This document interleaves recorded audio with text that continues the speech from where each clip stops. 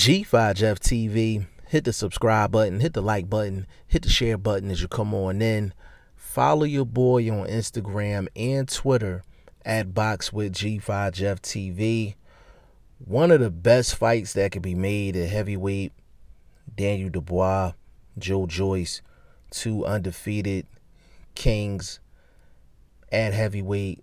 The fight has been rescheduled to July 11th, 2020. And of course, that is pending all of this stuff that's going on, coronavirus and everything else. But this is a great fight. Big shout out to Daniel Dubois. Big shout out to Joyce, because they didn't have to take this fight. They could have went in separate directions and took a safer route. But these two want to be great, and they want to be great right now, and that's why they're fighting each other. And it's such an intriguing style matchup, because Joyce, I'm not gonna lie, Joyce had to grow on me. At first I watched Joyce, I'm like, I don't know. But as I sat back, I put the lab coat on and actually studied Joyce. Like, Joyce is nice with it. Joyce is nice with it. Now, usually I like my fighters to have a little bit of speed, and Joyce is, I mean, he's catch up out the bottle slow. But he does so many other things inside of the ring that puts that on the back burner, that I probably have a higher level of respect for Joyce than a lot of other fighters. For him not having the speed, he has such a vast punch variety that it's hard for you to counter him. It's hard for you to judge where he's coming from, because he throws all different types of punch combinations. He doesn't start off with the same punch in every punch combination, and he throws at angles. He throws at angles, and he can move and punch at the same time. He can walk forward and punch at the same time. Some guys can't do more than one thing inside of the ring. There's a lot of fighters out here that can, like, if they're moving, that's all they can do. They moving and they can't punch. And then that same guy can punch, but he can't move at the same time. Like, so you know exactly what he's doing, because he can't do two things at once.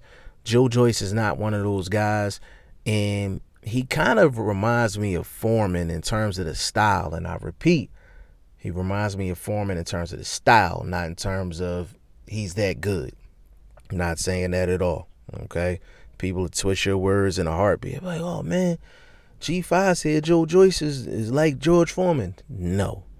I said his style is like George Foreman in terms of him just being a big guy, not known for speed, but he just throws a lot of short, hard shots and got good punch variety. That was George Foreman in his essence.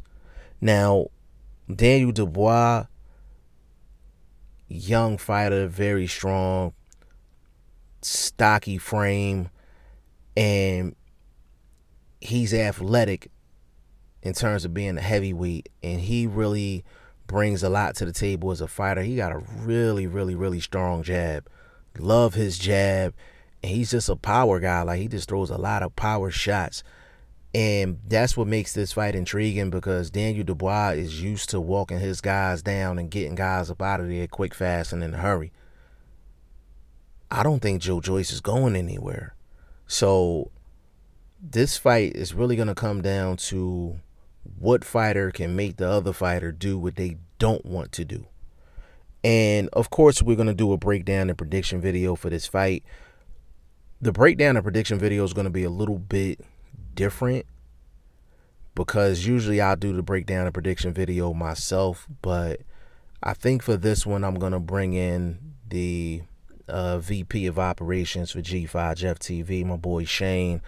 I'm gonna bring him in, and I think we're gonna do a joint breakdown and prediction video for this fight. I think this fight warrants it. It's that intriguing, and you know, we're trying to do new things on the channel, keep you guys engaged at the end of the day. But y'all let me know what y'all think in the comment section. G5 Jeff TV, hit the subscribe button, hit the like button. Please share this video, support your boy, support good content at all times. I appreciate y'all. Peace.